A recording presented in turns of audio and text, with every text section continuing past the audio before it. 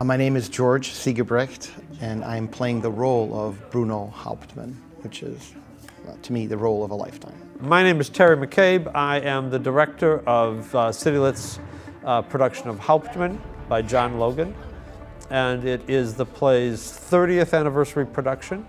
I directed its world premiere here in the same space. More and more I understand that it's a play about moral ambiguity, which is the theater's greatest topic.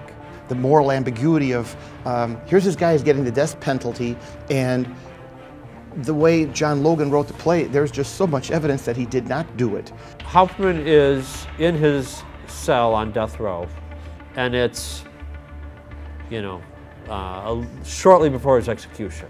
Let's say it's 90 minutes before his execution. Could you almost say that he was being executed for spelling poorly, which most immigrants do in learning the language, and that was a large part of the trial that you just saw now going on. He tells us his story, and he relives it in the telling.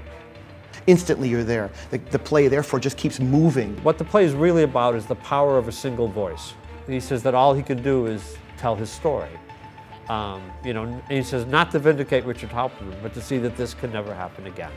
The idea of a single voice and what it can do and what it can't do sort of, you know, resonates in every way.